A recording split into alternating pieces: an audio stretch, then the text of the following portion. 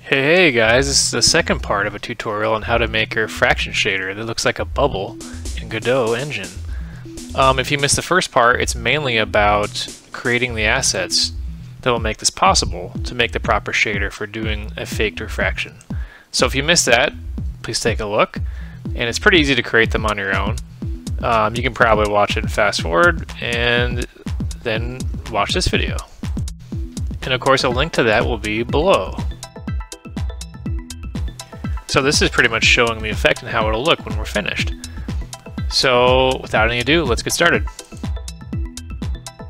Alright, so let's kind of show what I did and retrace our steps. So first, what I'll do is create a base scene, because you can't really see it just by itself. As you kind of saw before, the bubble by itself doesn't really show the effect unless there's something in the scene with it. So we could just kind of copy what we have here with this other scene. So what we could do is just do a save scene as, and we could just call it level 2 or something like that, right? Okay, so then this is level 2. We can just kind of delete all these things. Okay, yeah, sure. And we could probably just, do it like this. Delete them all. Alright. So, let's go ahead, and what I like to do is kind of just make some prototypes this way. I add what I want to do in the scene that I'm kind of playing around with, and then later on what you can do is you can just save the scene branch, and it'll save it as that separate, bubble that we've been working on. That's kind of what I do usually, so let's just go ahead and do that. Let's call it bubble 2. Okay, and then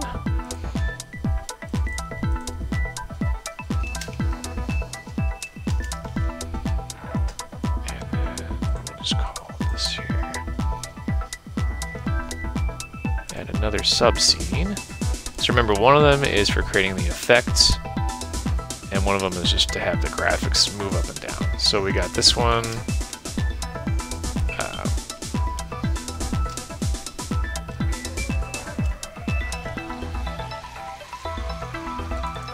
This actually is more like a normal map.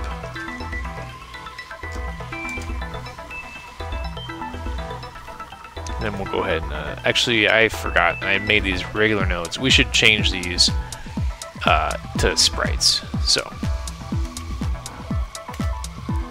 they should both be sprite. Cool. And then this guy, we'll go ahead and grab the texture we created. And it should be here. Bubble 2. And then let's see here. This guy, same thing.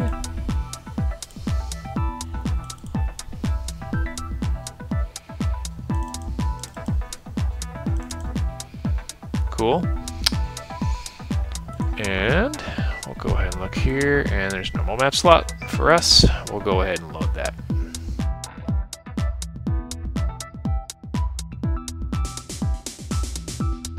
Okay, so right now, the normal map can affect lighting, but it really won't do anything for our refraction that we want to create. So we'll go ahead and do that by creating a shader script. So creating the shader is pretty easy. First, we just go to Materials, New Shader Material, Shader, New Shader, and you kind of click the shader, and actually it'll give you the editor right away. And the shader type is a canvas item. This kind of tells you it's just it operates on a canvas. Canvas is just a 2D place to draw sprites and things like that. You will do a uniform, float, refraction magnitude.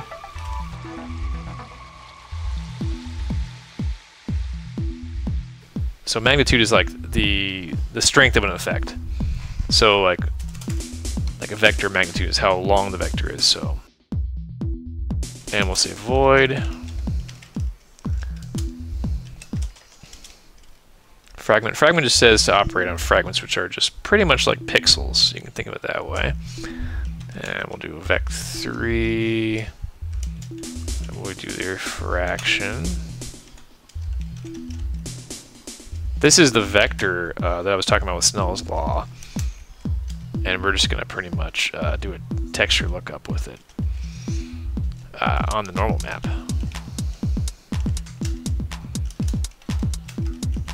We only need the RGB part, not the alpha. This is kind of interesting. So because the axis, if you know how Godot works, this is not up. In the Godot and in a lot of 2D games, up is actually down. So we'll invert that because the texture that we're using here for the normal map, Y is up. So we'll have to invert that. And just to clarify that, this only for the 2D engine is the Y-axis reversed like that.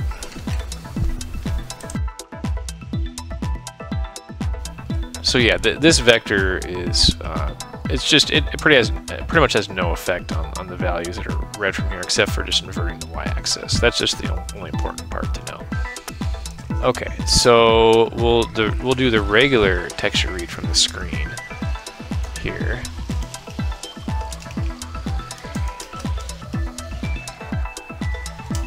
Texture. Actually, I'm sorry, not from the screen. This is from the actual texture of the bubble. And this will be the screen.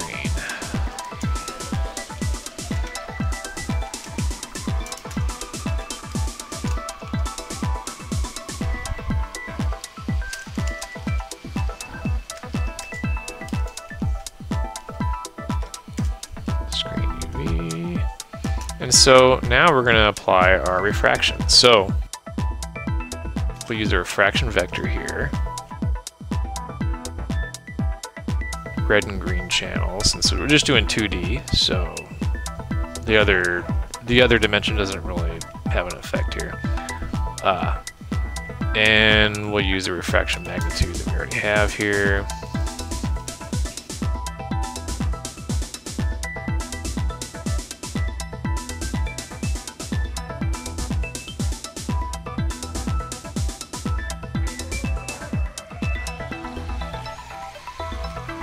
And I probably don't need to use texture LOD here, but that's what I use in the past. You can actually blur a little bit easier with it, so if you want to try that, you could use it. I'll probably see if I can use the other normal texture read instead. Make it a little more efficient if possible. And then what we'll do is we only want to apply the effect when the alpha value, so this is of the texture that we read, so the bubble texture, so this bubble here, if it's above a certain amount. So only in the areas where it's above like 0.04 alpha will we actually do anything.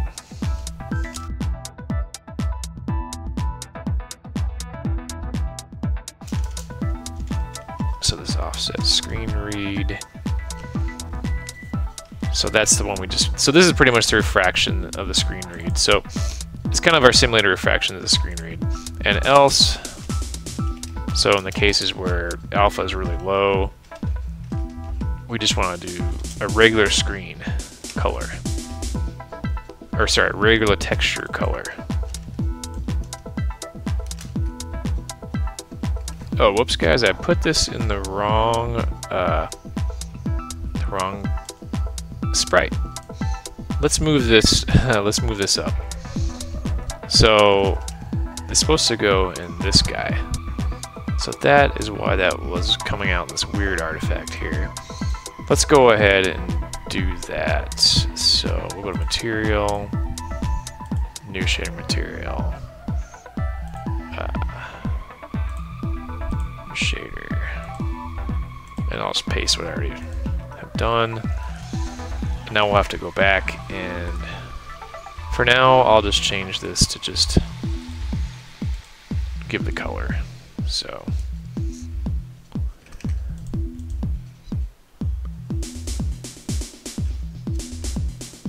actually we can just remove it. That should be a valid script. Yeah. Okay, so, you know, nothing too great yet. You know, we might want to actually put filtering on this to see. Let's see here if that looks a little better. Oh, let me turn it off. That didn't seem to really do a lot. Oh, that's the normal map. This should be...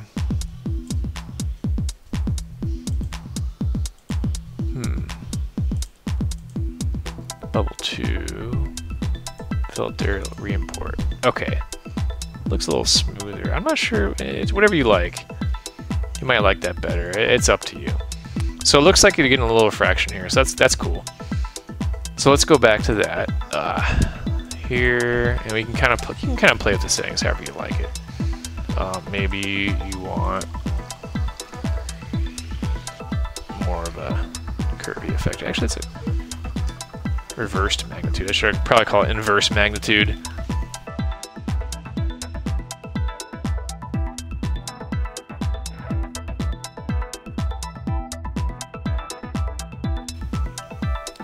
I kind of like 30 though. 30, 20 is kind of cool. And now what we'll do is we'll add the shader for going up and down and giving it a wavy effect. Okay, so first we'll delete this. We don't need that. We'll have a time scale. 2. It's just, you know, for every millisecond or however often this is called, this time value that we have here, it's called just time in the script, will update. And it eventually wraps around. I'm not sure the exact data size of it, but the important thing to know is just it just pretty much will keep changing and increment until it wraps around. So it can give you some cool effects based on time.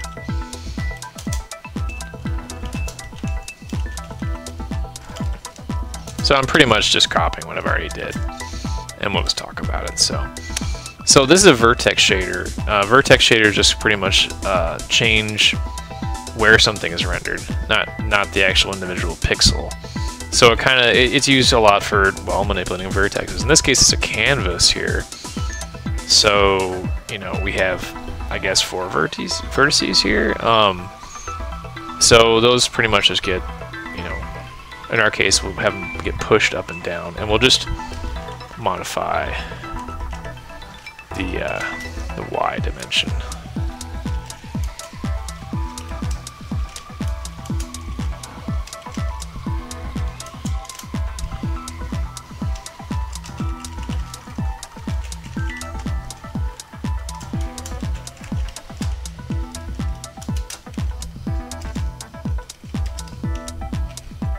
Cool. So now we get it to go up and down. So as the time goes on, as you know, a sine wave will repeat. It just keeps going up and down. And so you'll have these periods. So if you know your trig, every 2 pi radians, this will just repeat. And so I don't really know how fast this time is incremented here. It might be milliseconds and then wrap over at some large value. But what you get here is it's scaled by this time scale. So all you really need to know about this is that it makes the texture wave up and down, and then the left side and the right side are up and down at different times. So this might hit the peak at a different time than this side. And you see that kind of effect manipulated by what part of the texture is being drawn, whether it's higher in the Y dimension or in the X dimension. And in this vertex part here, it represents the 4 sides. So you, like, for instance, if you get like this one here, it's probably 0, 0, or actually, I'm sorry, it'd be 0, 1, since it's the largest part of Y. So it affects a little differently. So it might be a little further advanced in the Y here than it would be in the X. This would just be 0 in that case, right? So it'll be in that different part of the period. And so this doesn't necessarily mean that it's higher, you know, in the waves. As you know, as a sine wave works, it may be lower, just depending on where the wave is. So anyway, it just makes it move differently. So it's kind of gives you wavy effects, and it's different on each side of the texture. Okay, so now what I noticed is pretty much what I had before. I noticed that there's a little bit of artifact here. You can kind of see it goes up and down. So what I want to do is I want to make this a little bit smaller, because you can see that actually the part here that's not shown is kind of like an artifact here. That's refraction is a little bit larger than this bubble texture. So, and they don't line up because this is only when the waves are around. And if I try waving them both, it wouldn't really work because the time scales will be slightly different. So the period of the sine wave wouldn't match. So what we can do is just make it this graphic a little bit bigger, and that should be fine. And we have to do it right from the center. So, whoops.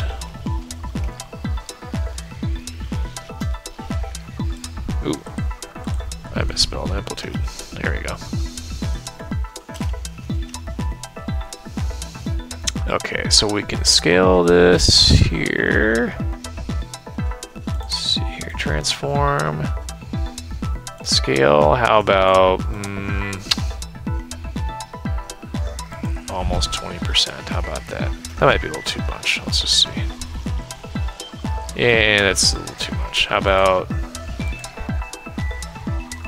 around like 10% or 5%? Is that noticeable? Yeah, it's a little noticeable. How about, let's try around about 0.005.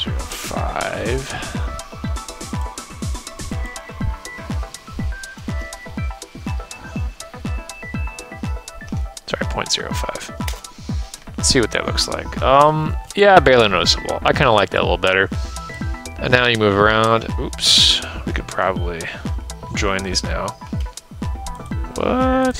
Hold on a second. There we go.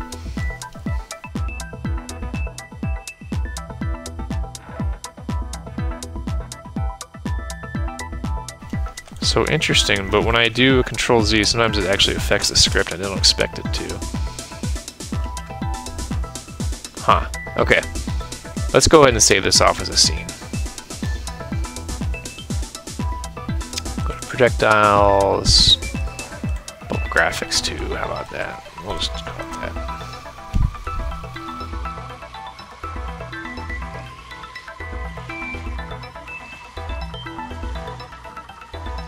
And actually the naming is horrible, so just in due diligence we'll just call it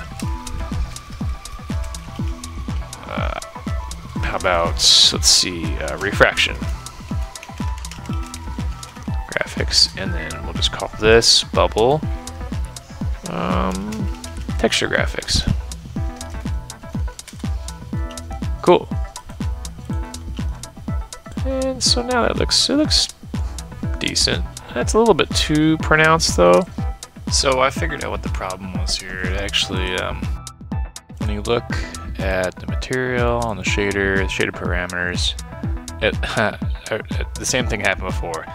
So even though the script says 30 here, it saves this 20 value as a parameter. So once you do that, everything looks pretty good. So that's all that was. So just be sure to check the shader parameters. And so yeah, that's pretty much it. You know, if you like this, I can make a series out of this, and we can make like a bubble style game, like an arcade style, and I can walk you step by step on how to make a fleshed out 2D side-scrolling game. Well, thanks so much guys for watching this tutorial. Let me know if you have any questions in the comment section below. Also, just a note, there's the entire source code is available on GitHub, and there'll be a link below. So thanks so much. Let me know how you like this tutorial and if there's anything I could add to make it clearer, and hope to see you soon.